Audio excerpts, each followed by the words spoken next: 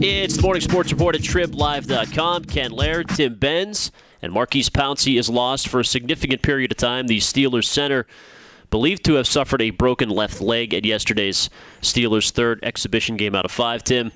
Not a whole lot of ways to spin this in a positive manner. I suppose the best you could do would be to say, at least it's early, at least they've been through this before, but that's not going to make anybody feel better over there right about now. Oh, you could spin this positively if you're Rich Eisen. I don't know if you saw what Rich Eisen, NFL-hired mouthpiece, had to say about the NFL preseason. Rich said in the Trib, they picked this up, tweet of the day, even if the league cuts the preseason into half to 2 games, injuries like the ones to Nelson, Pouncey, and everybody else could have happened. # no solution. No, there's a solution. Eliminate the preseason, Rich. Get rid of it. I don't care what your league benefits. I don't care what your network benefits from when it comes to the preseason. Guys are getting hurt in the preseason in meaningless games, just like Aaron Rodgers said. There's no reason to have these games aside from lining the pockets of the owners, which don't need to be lined. And oh, by the way, what do Pouncey and Sweezum cost the Pittsburgh Steelers in terms of salary? A couple $1 million. Whatever they made yesterday was shaved by a couple $1 million over the last 3 days, or 3 games, I should say, between Sweezum and Pouncey due to the injuries now that they've got guys that won't be able to play for the rest of this year. So consider that. Now, did you mean positive for the Steelers? No, there's nothing positive from the Steelers that you can get from Maurkice Pouncey being hurt. You know, some people have tried to do that already because Cody Wallace isn't that bad. Yeah, you're going to a center who isn't that bad. From an all-pro, this is bad.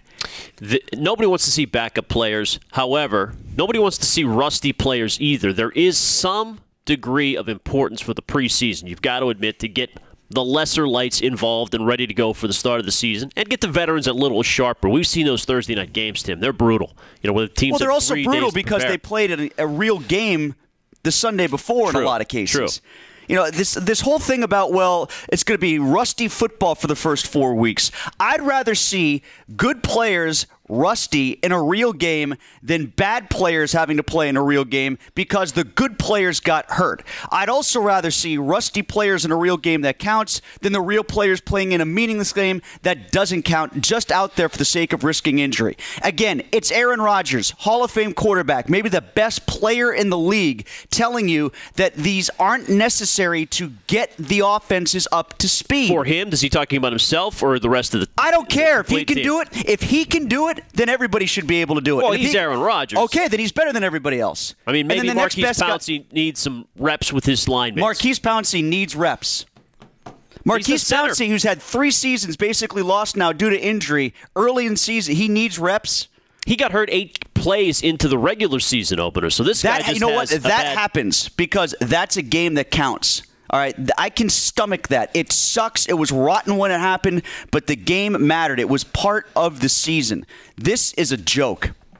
Better now than in the regular season opener.